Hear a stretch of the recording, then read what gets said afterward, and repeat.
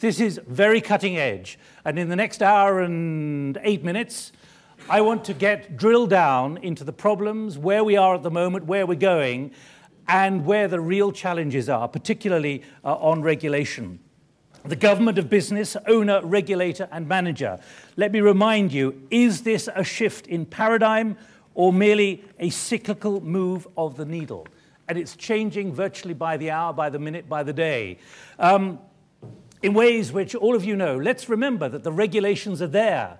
But what happened at the SEC? The SEC discovered Madoff, but didn't press home its charges. As Madoff said, I was interviewed on Friday and thought I would be in jail on Monday. And they didn't ask the right questions. They didn't seem to have the right evidence. Regulation is there. Lord Adair Turner in Britain, head of the Financial Services Authority, says the same thing. The regulations are there. But why are they not, or were they not, being implemented? I want to highlight the learning process that's been going on, the pressure on personnel, where the personnel deficiency is in these regulatory organizations, and what has to be done there.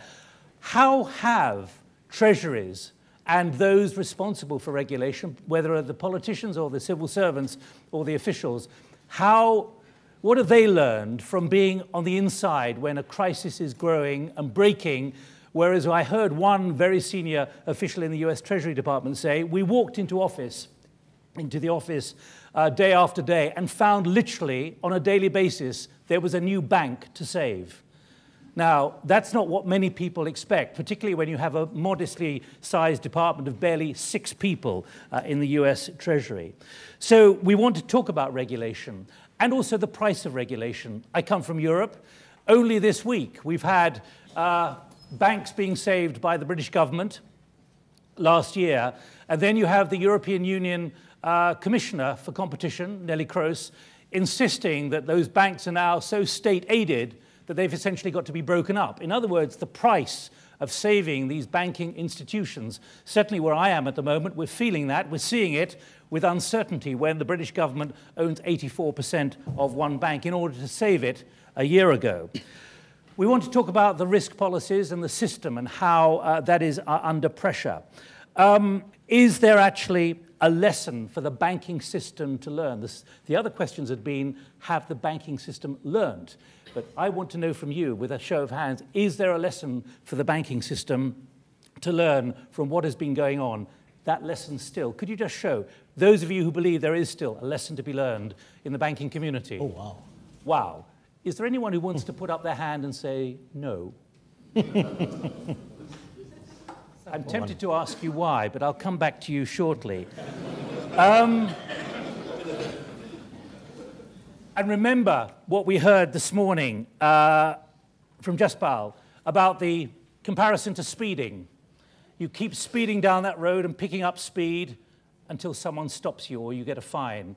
And the spirit that there is still, that as we're seeing, the references to the casino mentality, to what Gordon Brown, the British Prime Minister, has called a market without morals.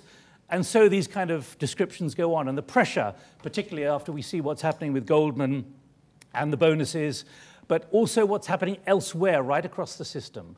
That's the kind of framework in which we are going to hold this discussion. I want you to join the conversation as much as before, but I'd like to bring you in much sooner.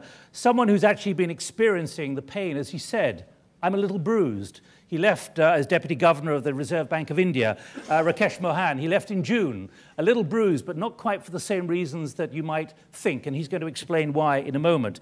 We want to hear about the Indian policy. We want to hear about the Chinese policy as well, with Fan Gang, Director of the National Institute of Economic Research and Chairman of the China Reform Foundation, but close to how this was responded to within the echelons of power in Beijing as the crisis developed, before even perhaps a lot of the Western governments were quite clear what was looming before those dreadful days in October last year, when, as we now know, the banking system was, quote, within hours of collapse. And finally, Ilian Mihov, you've been introduced by the Dean here, so I'll just add that you're the Professor of Management and the Environment. So those are my guests and panelists who are going to try and unravel where we go now with ownership, with regulation, and the role of business and government in this. Rakesh, let me come to you first, because India, in the end, has not had a recession. It's had a downturn.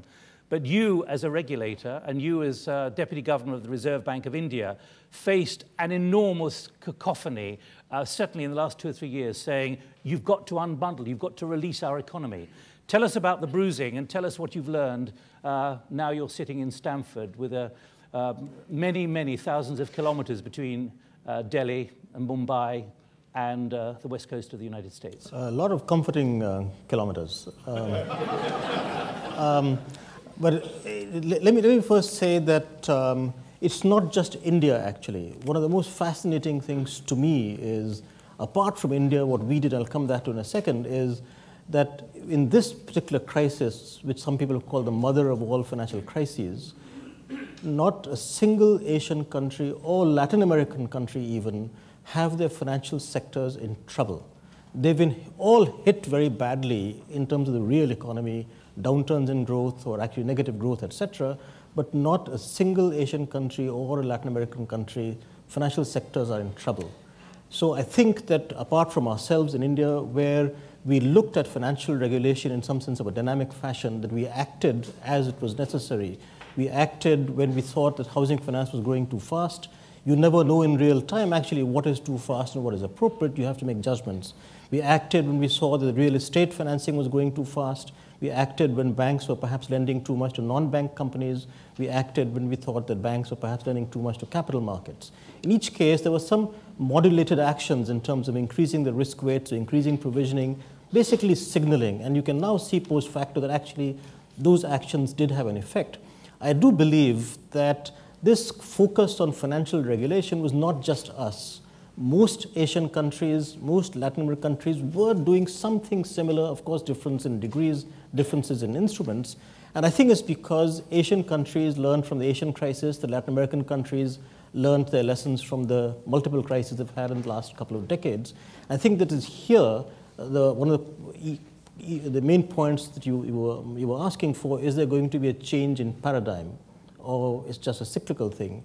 That perhaps it's time for the advanced economies, that the United States and European countries and the UK, this time learn from the emerging market economies, see what the Asian countries and see what the Latin American countries, including India, have been doing in terms of a real-time dynamic attitude towards financial regulation, in addition to monetary policy. And this kind of silly separation between pure monetary policy of inflation targeting, where all you do is fiddle with one instrument, that is the interest rate, and you think everything else will change. I think that is something, again, that most Asian countries, most Latin American countries have not done, even though most of them do talk about flexible inflation targeting. I don't understand what flexible inflation targeting means, but that's what they say, because the academics say you must do academics, academics. They say that you must do inflation. That you must do inflation targeting, otherwise you're not a real central bank, or you're stupid, you're not modern central bank. But Asians and Latins have actually not followed the academics, or they tell the academics, no, we're doing what you're saying. Can I just ask you to highlight what the bruising process was for you, given the enormous pressure on the Reserve Bank 2 to 3 years ago? Just liberate the economy, liberate it. And you and the governor stood firm. Well, it was like this, that what had been happening right through from the early 1990s, actually, is that there's been a gradual, consistent process towards liberalization, both external, in the sense that we had current account convertibility in 1994, and we had consistent increase in the capital account convertibility, but we held fast on not opening the capital account fully. Similarly, on the exchange rate, we'd been liberalizing and making the exchange rate more and more flexible all through, but not making it a full float, so that we were intervening in the forex market all the time. Third, that in terms of financial instruments, we were increasing the usage of innovative financial instruments. And one proof of that is that the triennial survey that the BIS does, which was last done in 2007, actually showed that the growth of both in the forex market as well as financial derivatives, was the growth rate in the previous 3 years was the highest in India, bar none, in the world. Of course, we started from a low base. Nonetheless, the criticism that came from a number of experts, a number of external experts, domestic experts, basically saying you're standing in the way of growth. You are control freaks. You are into license Raj, etc. Whereas what we felt is that, look, if we are delivering low inflation, if we are delivering high credit growth of around 25% a year for about 5 years running, if we are delivering 8.5% to 9% real growth in the economy over the period, we're clearly not stopping growth. But nonetheless, this was a consistent criticism. And it was unrelenting, actually, until the crisis. And the only thing I can say is that the one good result of the crisis that we got saved. Our reputations got saved. Are you a hero? So I'm very happy with the global financial crisis, actually. Are you therefore considered a hero, rather, even if a bruised hero? No, you and the governor? No, one thing I would say is that if you agree to join a central bank, one thing you must never think of is being a hero. Because if you think you're going to be a hero, then you're going to be a very bad decision maker. The job of central bankers is to act when it's necessary and be unpopular as necessary. Otherwise, you should not be a central banker, and therefore I will never think of myself as a hero. We did hear Bernanke described as either mad or a genius this morning. So the role of central bankers in this is going to be very important. So let's just pause for one moment and let me move on to Fan Gang.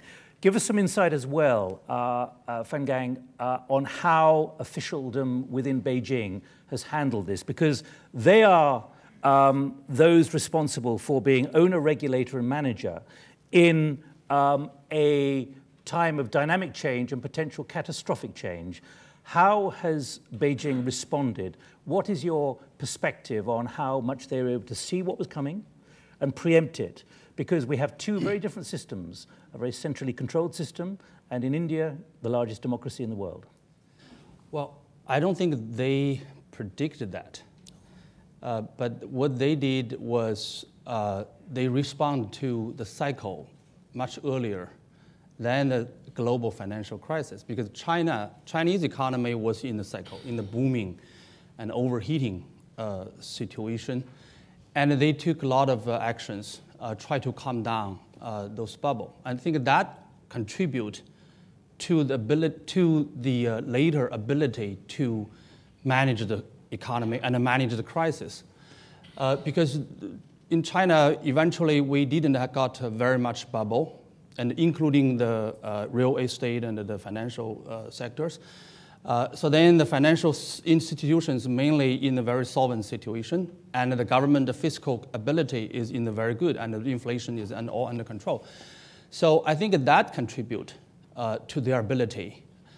Because I think this is important. I think for the management of the macroeconomic policy, for the central bank, for the treasurers, the macroeconomic policy is not only for the crisis. You have to do something in the booming time to prevent the crisis, to prevent the bubble to take place, and then you have the better position. Coming back to your paradigm, I mean, this is our theme, paradigm shifting. I think or not. Or not. Fundamentally, I would say, from the theory, from the history, there's two basic paradigms. One is, as you said, state-owned and state-controlled and state, and that's a planned economy. And I believe now people believe is another paradigm, and actually that's a paradigm since the Keynes. Private ownership, market economy, but plus a regulation and a government monetary policy and those things. I think that's actually since Keynes, and don't forget, Keynes is coming from last Great Depression, last big crisis. And I think this paradigm is not changed. I believe China is moving to that paradigm too. Government ownership, yes, partially, for the big financial institutions, but don't forget, there's a non-government financial institutions, and the big ones already partially privatized. Say the big bank now 30% in the market, or either in some kind of strategic ownership of foreign banks. So things are moving to that direction with that much change, and I don't believe that will change. I believe 90% of the economists and the politicians agree with this paradigm. But the only shift is the mood of the market and the psychology of the people. After, say, 70 years without a big crisis, after 40 years without a big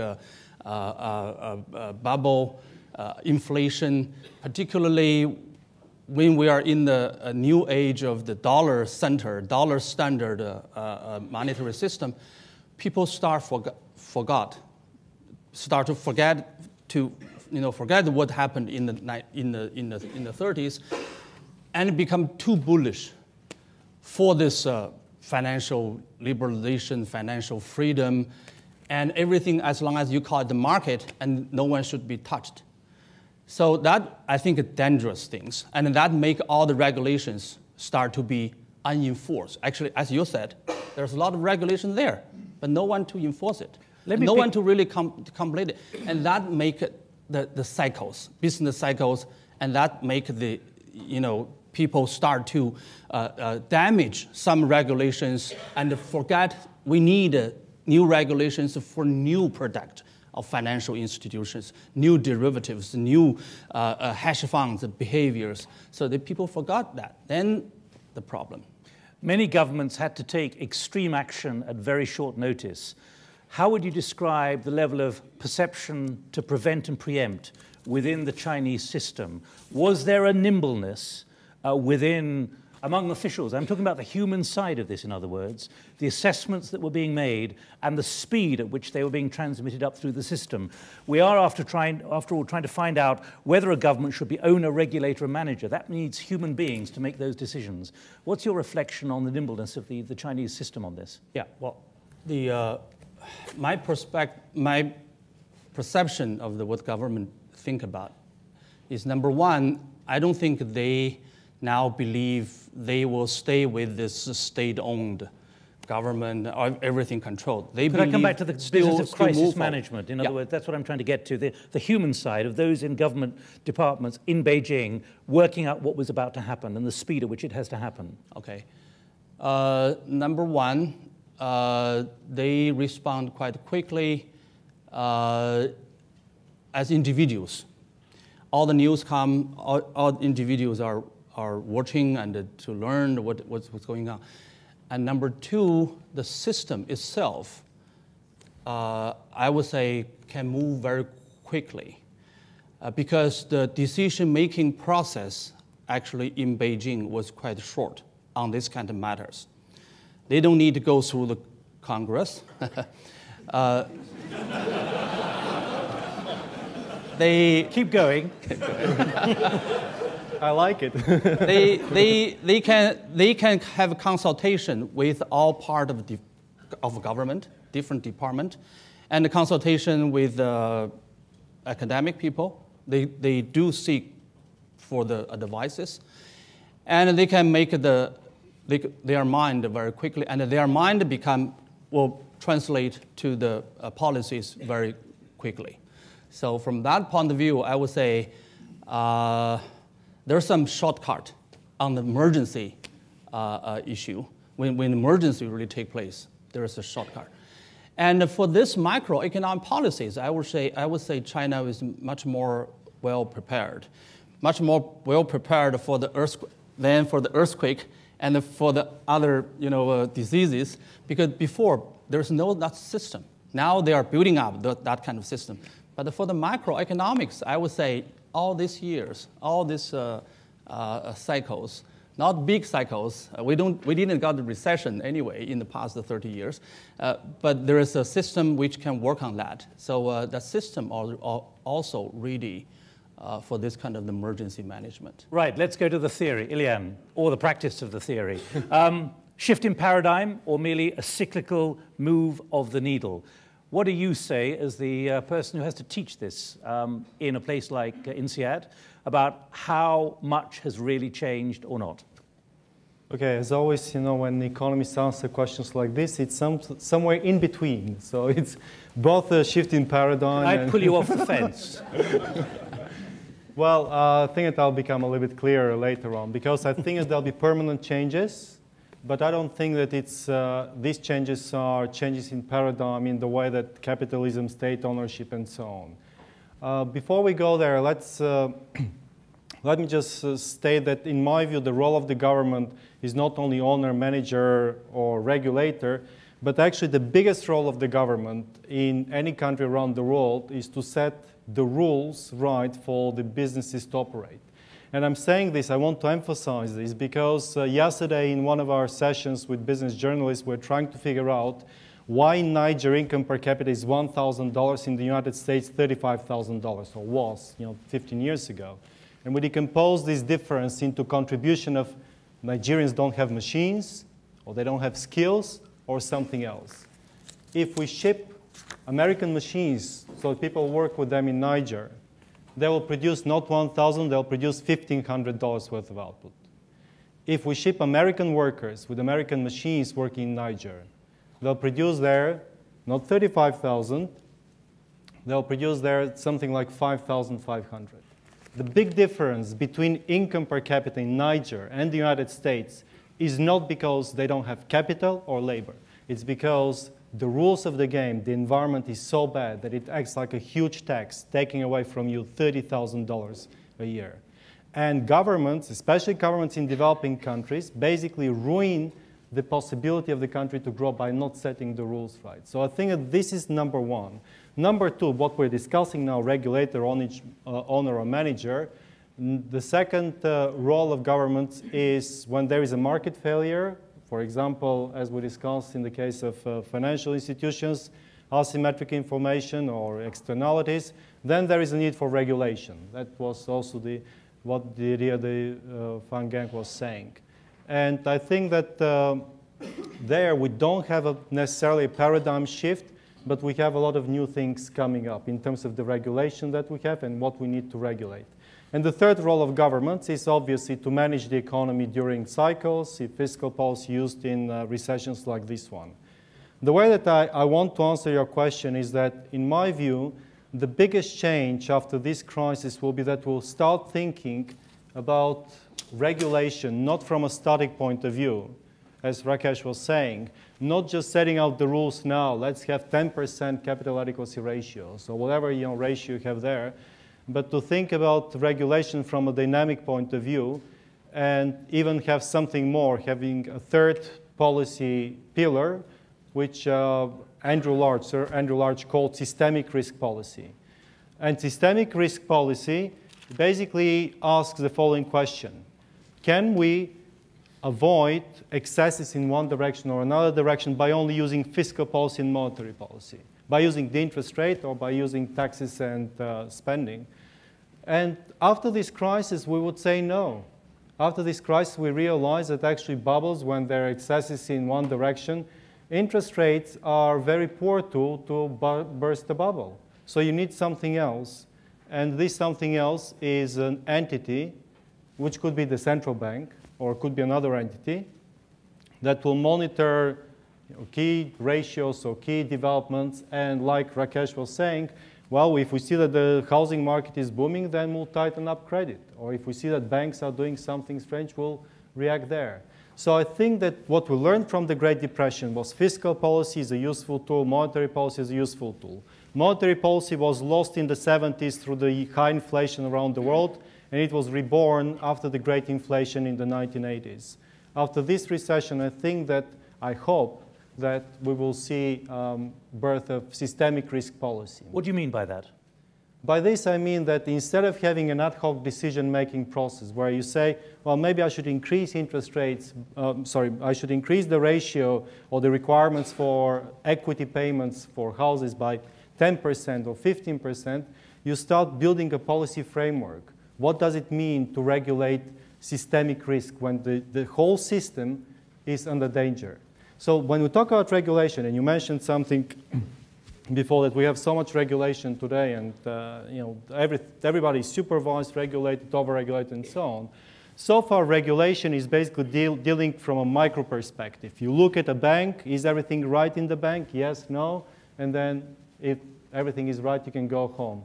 But nobody had looked from a macro perspective. If I connect all the dots, does it make sense? And if one of these dots blows up, what happens to the rest? Look at the communique from the G20 meeting in Pittsburgh. Look at the G20 meeting in London as well. Let me broaden this out now. Do you believe that has created a new framework for additional regulation, or is there a degree of real political opportunism to give the impression that something is changing? Is there a core drilling down into the system or not?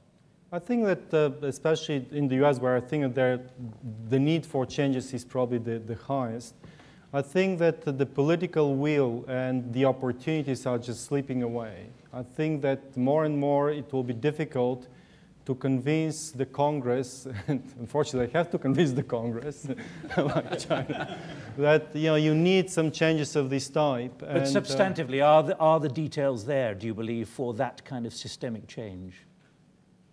The details, I think the details are not worked out, but there is a will. So there is a will there, declare that they're going in that direction, but the details we haven't seen yet. All right, China, India, I mean, what's the view on this, about whether the regulatory framework is going to change significantly or just tinkering? Van Gang. Yeah, I believe in the American politics, there's a will, as you said, and we just have a hope.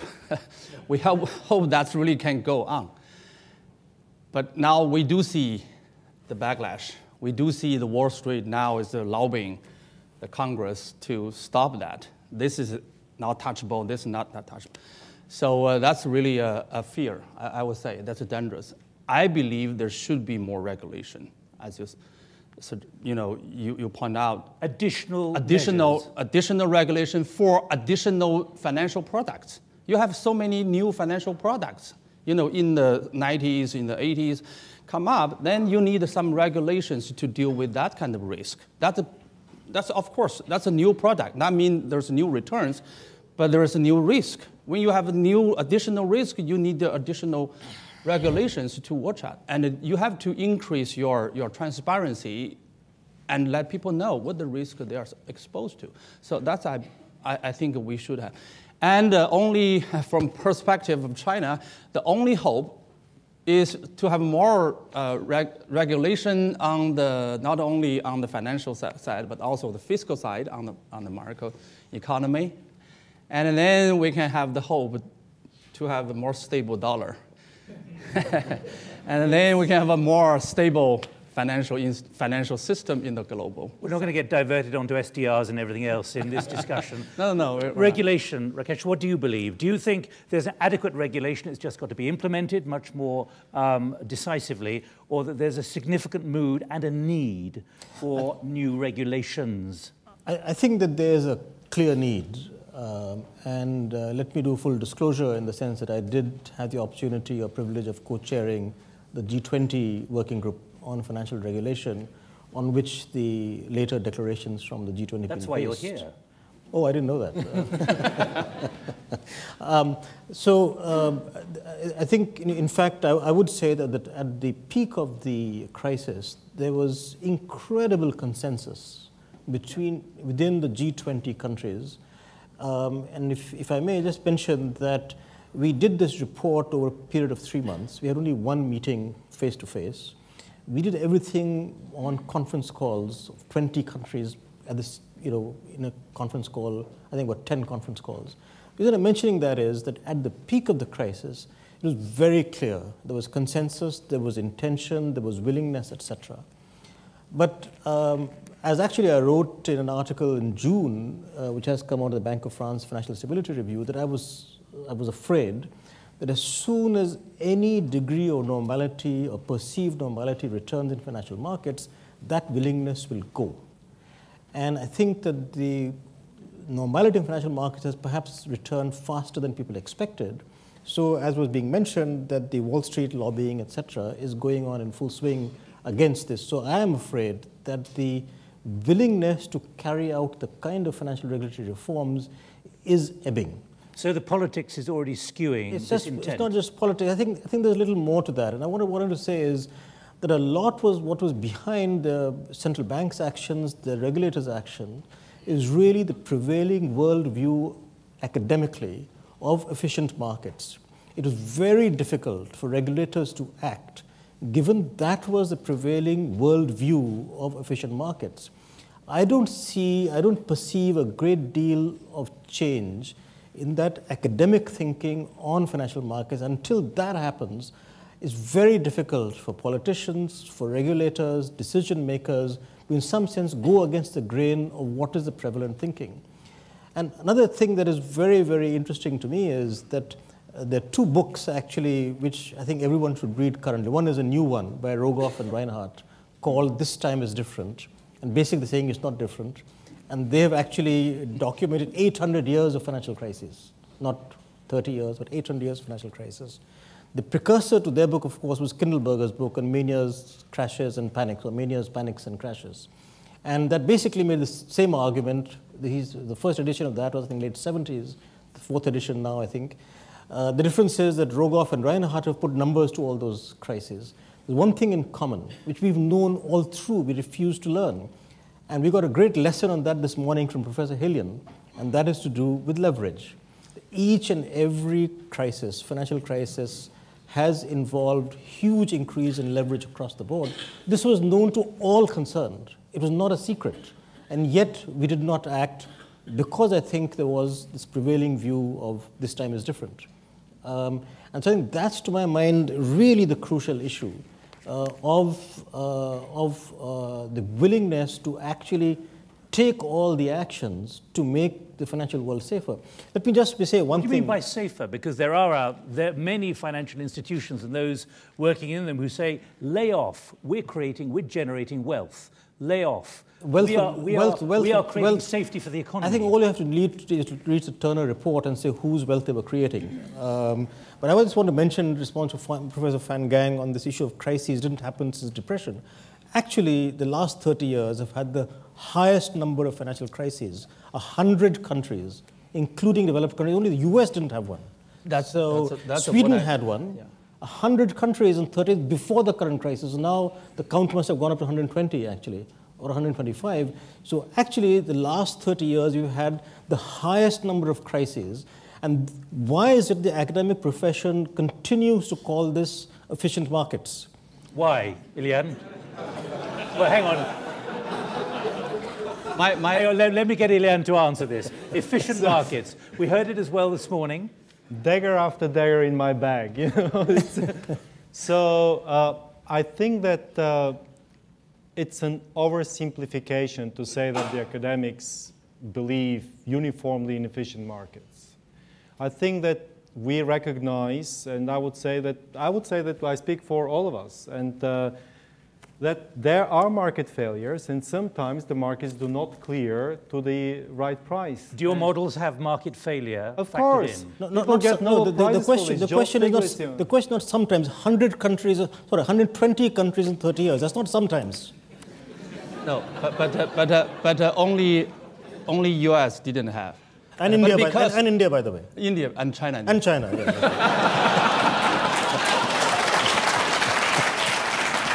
No, let me finish. I ought to ask, is there any other country who wants to say that about the crisis? Let me finish. As long as US didn't have, the dominant theory and the doctrines are free market and the efficient market. And the so-called Washington consensus will be still there. You have a crisis because you are not efficient. You have a crisis because you have too much regulation. So continue to liberalize. And why US didn't have this crisis? One reason actually was because US, after the 71 US dollar become a standard money, and they would never have a payment crisis because they just can print money to pay the debt. So that makes them feel the perception of the risk become down and down. And with so many years booming, even Greenspan forgot to regulate. And Chinese investment in that money, right? Yeah, well, we help. And for developing country, we learned all this 100 country crisis, and we try to be cautious, and we save too much. We land to in America, so that's a problem. That's become a.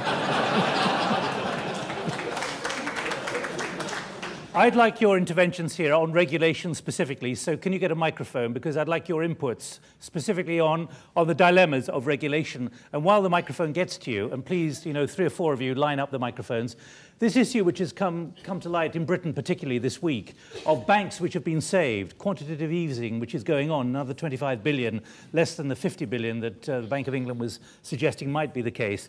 The fact now we've got this serious problem with banks who are now being told by the European Commission that they're essentially state-owned and therefore they've got to fragment themselves. What about this as illustrative of the price of state intervention to save a system? Ilian. Well, it's very easy to say, that's a price, that's a cost of doing all this, but at the same time, we should ask ourselves what would have happened if they didn't do it. So the cost, obviously, now of breaking down, going through all this hassle is very high. But at the same time, if at the time there was not this massive intervention, I can go on for an hour and a half talking about the Great Depression. So it's, and I'm not going to do it. So. But this is, I think that this is the right way to ask the question. If we have a choice to intervene or not, there will be costs, there will be price to pay, and it might be high price, but the alternative is much worse. Can I tackle this with a slightly different viewpoint, which is that the issue of the role of the financial sector, actually, traditionally we've thought of the financial sector as a service industry, essentially engaged in financial intermediation to make the real economy grow and be efficient, etc. If you look at what happened in the last 10 years, as the weight of the financial sector went up, both in terms of contribution to GDP or share of GDP, but even more importantly, and that's what intrigues me, is the share in total profits in the corporate sector as a whole, particularly in the UK, the US, and Europe. The question I'm asking is, and to my mind, this has sort of got sidetracked into the issue of compensation, because if it is the case that the sector is making high profits as it was, then either they have to be distributed to shareholders or to the employees, and both was being done. The question is, has there been a lack of competition, which comes back to Ilian's issue of markets breaking down and therefore regulation? How can a sector make the kind of profits that were being made over the last 10 years if there was adequate competition? Why didn't competition whittle away those profits? And so is there an issue in terms of lack of competition? This goes to the issue of too big to fail. The issue of competition, to my mind, as I said, we will tackling the issue of competition of compensation from the wrong end. You really have to ask the question, what is the role of the financial sector? As the Turner report questions, what is the role of these derivatives? Do they have social utility? Are they serving the real economy or not? I think those are the key questions. Let's pick up on 3 or 4 interventions here at the back. Who else has got the microphone? Several, please. I'd like to hear, can you be quite brief? I'm not going to answer them all one by one, but just contributions on your perspectives on regulation. Regulations, I have an issue because, in full disclosure, former banker of central banks. Central banks are rewarding the behavior that you then talk about regulating. Asian central banks hold the largest number of debt outstanding for the United States. So how can we, on the one hand, talk about regulation when the behavior is being rewarded by Asian central banks buying U.S. treasuries? All right, just stack that up, can you? Please, here, and there are several microphones, please. Could you move it to somebody else? Yeah. As a banker from Malaysia, who have been regulated quite tightly, I have always been very upset with the central bank for regulating us very tightly. And when the crisis hit, my first impression was, thank God they have been regulating us so tightly. So you have a lot in common.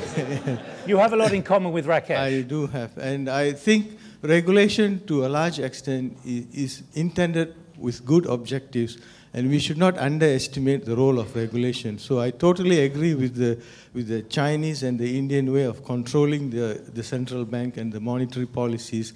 And I think in the long run, that's the best way to go about it. Because can you define a halfway house somewhere? Possibly, as we all feel very frustrated as bankers whenever we go to the central bank with new products, why they take so long to approve it. But on hindsight, some of these derivative products were attempted in Malaysia, but the Central Bank of Malaysia refused to allow them to be marketed, and that saved our system from these risks. And quickly, what kind of percentage would be rejected under that level of regulation? Can you put a number on it? Well, half, quarter, two-thirds? maybe not half or quarter. The rejections are minimal, but when it comes to too complicated products, they will definitely go through and try to understand, and they won't just approve it without clear understanding. All right, keep the microphone moving around, please. Yes. I'm not a financial expert, but in my view, the roots of this crisis were started with the repeal of the Glass-Steagall Act in the late 90s. And when you were able to combine retail banking with investment banking and so on, and having been able to use cheap deposits and money from the government to invest in risky assets. And there was a problem of moral hazard where the people running the banks were extracting a lot of rents for themselves using this cheap money. Can I press you on the issue of regulation and what yes. do you think about well, that? I just said it. I think we should go back to the Glass-Steagall Act and separate, like Mervyn King and other people have suggested, retail banking from investment banking. They can take all the risks they want, and then if they fail on their equity, but not on our deposits. Let's pause at that point. A couple of very important points, Ilian, on that. So actually, when I talk about the crisis, I do talk about the Glass-Steagall Act. To me, the repeal per se is not the big issue. The big issue is that you repeal the Glass-Steagall Act and you create an entity on which one side, one room is heavily supervised and regulated, and there is another room that is completely in the dark, the investment side. So you start shifting things that are regulated, things that are subject to capital adequacy ratios from the commercial bank to the other part. In other words, what is important is to have consistent regulation, not more, not less, consistent regulation across entities. For example, Germany has universal banking, but Deutsche Bank is regulated as one entity rather than investment arm versus commercial. Rakesh, was that the spirit of your working group? No, we didn't really deal with the issue of Glass-Steagall, but I would make a comment. The spirit I'm talking about. Not the principle of right across. The principle of right across, yes, certainly. That the working group did say that you have to have regulation across the board and not particular institutions. But one comment I want to make on the Glass-Steagall is that, remember, the institutions that got into real trouble, that is Bear Stearns, Lehman, were not universal banks. They were essentially investment banks. So in that sense, a little difficult to ascribe the problem to Glass-Steagall. May I address the question that from there?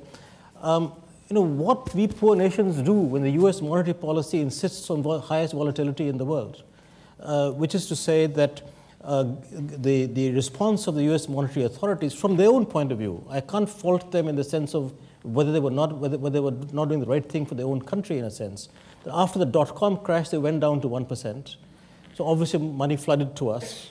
And same thing is happening now. We don't seem to have learned the lesson of that. Exactly the same thing is happening now in terms of very large capital flows because of the very, very low and extended, and the announcement of extended low interest rates. In fact, we've looked at this for the past 30 years, and you can actually look at the financial crisis taking place in EMEs until the recent global crisis. Have all, just about most of them have been preceded by first the US monetary policy loosening. Europe follows because they're very connected to the US. And so there's the search for yields and capital flows to emerging market economies. So we have no choice but to do what we've all done, which is to intervene in the markets and protect ourselves. And this cycle has been going in amplitude actually right from the 1980s. You first had the Latin crisis, then you had the Asian crisis, and now, of course, the own crisis. I've noticed you say poor nation. You've just bought 200 tons of gold. Well, for 1 billion people. I suppose per capita. I suppose if you believe that $1,000 per capita is rich, then you're very rich. But the reality of India at the moment is changing very significantly and very fast. Absolutely. No. Of course, we are growing fast and all that. But I think that even if we grow at 7% per capita per year, 10 years from now, we'll only be $2,000 per capita. Right, $20 for 20 years from now, will be $4,000 per capita. Okay. Less than 1/10 the US today. Picking up on this issue of regulation. Yeah, well, several things. I think the Glass-Steagall abolished after that. The problem is not only the universal or not. They abolished because maybe because of we need a universal supervision, but the problem is that afterward, all aspect, the regulation had been weakened. So this people just forgot. People just didn't enforce what they should enforce. I think that's a problem. That's create the crisis, not because it's universal or not universal. And then back to the question of this cost for the regulation, for the ownership. I think as a Chinese economist that we understand that cost very well. When you have this ownership, of course, the moral hazard things, and even in the crisis, for the crisis, that's also very costly, and reward the bad guys. That will create the moral hazard in the future. But I think everything is a comparison in economics, comparison of the different cost and the opportunity cost. If you don't do that now, the cost is even high. For China, I think we need to prepare the cost if we do this. We still keep some state ownership now, but if you don't, the quick privatization, overnight privatization, that cost may be even higher. Like what happened in Russia. So that's a comparison. But I believe in most of developed countries, this is temporary. This is ownership. I don't believe people will keep that for a long time. Of course, I heard of a story, 27 years, nationalization of some bank in Minnesota, it is still in the public hands. So that may take a long time, but definitely I don't think that will cost very much. Only thing is the moral hazard we need to realize, and that's why the regulation change is important. Otherwise, people enjoy this, and then tomorrow they forget. I would submit that part of the problem, at least, and particularly in the US, is not necessarily the regulatory system, but actually who is employed by the regulators. I think if you look at the SEC, it's primarily lawyers, largely junior lawyers, and they're primarily focused on compliance, box ticking, is the form filed, et cetera. You look at the Madoff case, which hasn't come fully to light yet, but you also look at Lehman, Bear Stearns. Regulators were there on virtually a monthly basis. They weren't focused on what was being done, what the balance sheet looked like, what the leverage ratios were. They were only focused on were the forms filed. That's my hypothesis. But I think if the regulators were, particularly in the US, as I said, had more forensic accountants and fewer lawyers, we might solve problems quicker. Let me press you on that. Do you think... Well, I have a question. How come the regulator didn't get alerted? If you have someone who has a name called Madoff, wouldn't he make off with the people's money? They were alerted. They were alerted. Times. They didn't do anything. They sent junior lawyers to make sure that the forms were filed. And they were looking for front running as opposed to checking whether trades were actually made. Which comes back to that issue of capacity and capability of those within the regulatory framework. But that means the regulatory framework didn't require the people check on the leverage, or leverage never be a problem. So I think that's the problem of the framework itself. It's not the problem of the people themselves. Do you agree, I think Rakesh? if the rules have to be that specific for people to find something like Madoff, we're not giving the regulators any credit in terms of their own talent. I think that's a big problem. What's your reflection, Rakesh, given that you have had a successful regulatory system within India when it comes to the capacity and capability of those who are appointed? I don't know enough about the staffing of the SEC or the US. But in your country? Regulators. I mean, our country, basically, you have what you might call generalists who then serve whether in the Reserve Bank or on the securities regulator for most of the rest of their lives. So they have long accumulated experience. The other thing that I would say, and this I'm sort of speaking personally in the sense of the experience that we had, is that from both the regulatory side of the Reserve Bank and the monetary side, we learned from each other by being in the same house. So, for example, as I was a monetary authority, not the regulator, my colleague, Deputy Governor, was the regulator and supervisor.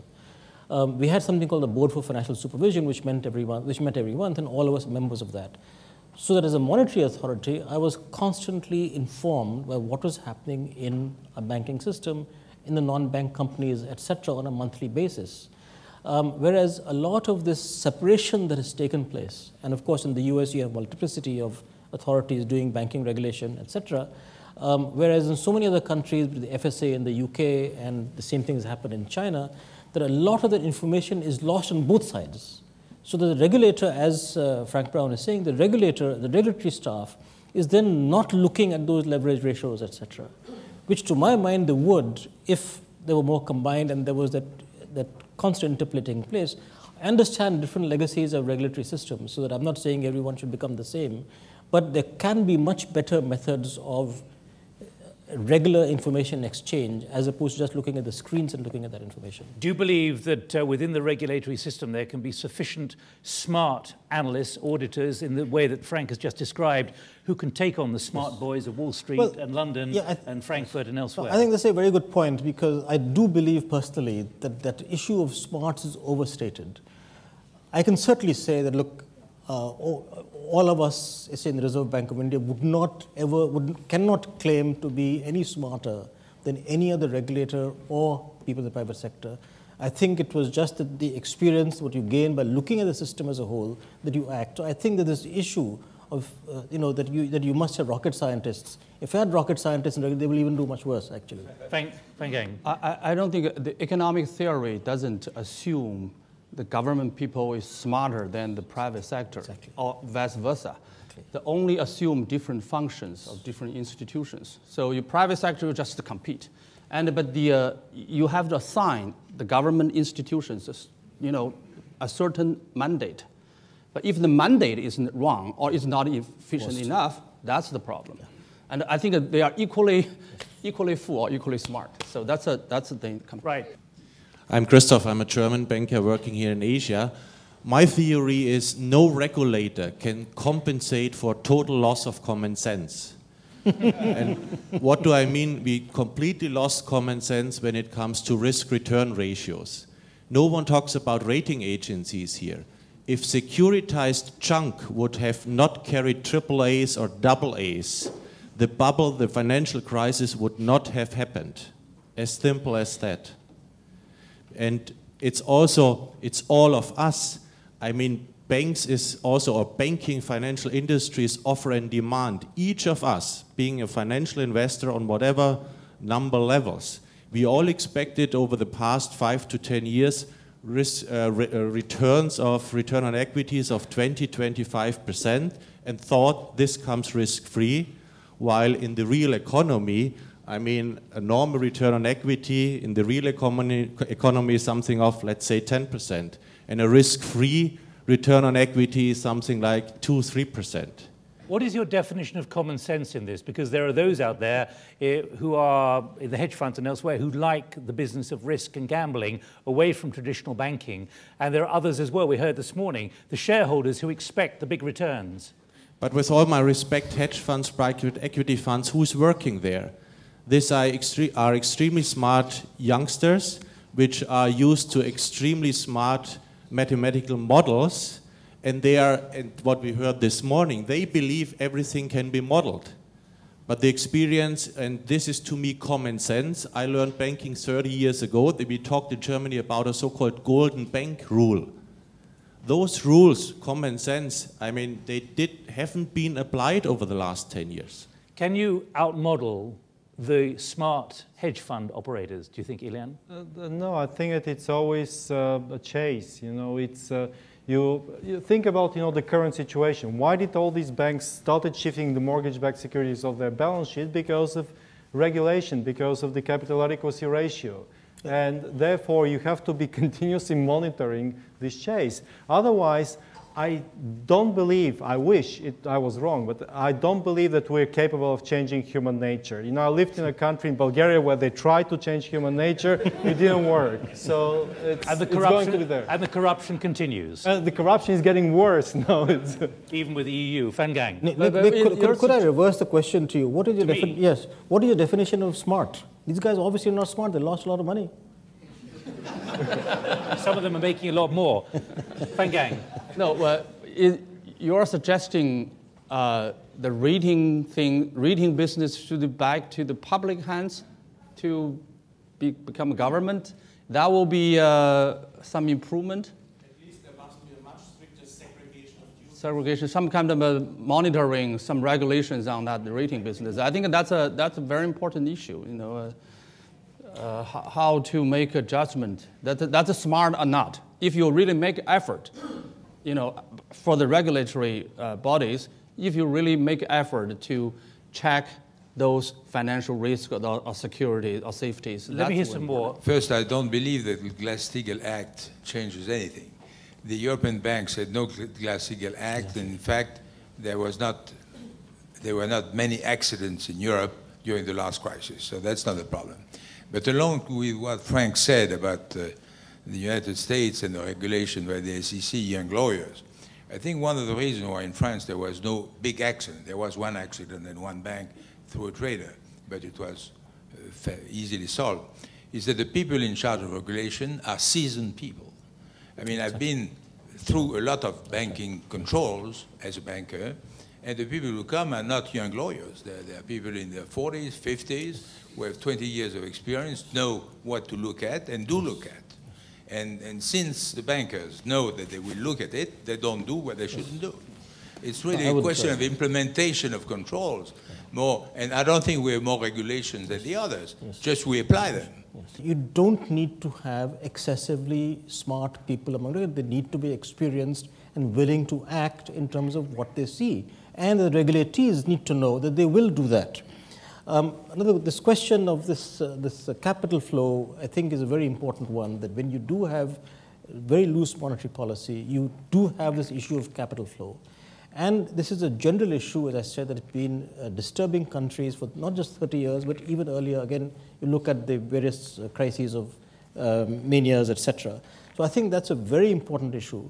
You'll remember that when the crisis first started, and the US Federal Reserve brought down its interest rate very sharply at late 2007, the oil price shot up. And that's when you had a huge oil price increase, $150. And then, of course, it came down much later. Something similar is happening today, where asset markets are again going up, stock markets are going up, property markets are going up in some of our countries, and, of course, oil prices are going up. So I think that we do need to be looking at the monetary policy issues that then cause some of these asset prices going up, and the monetary policy authorities still focusing only on the CPI is a problem, and not looking at asset prices. I'll stop there. I'm going to close this with a show of hands, please, because we've been talking about whether this is a shift in paradigm or a cyclical move of the needle. Who of you out there think that there is a shift in paradigm on the issue of the government, owner, regulator, and manager?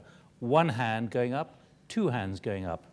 Who thinks this is just a cyclical move of the needle?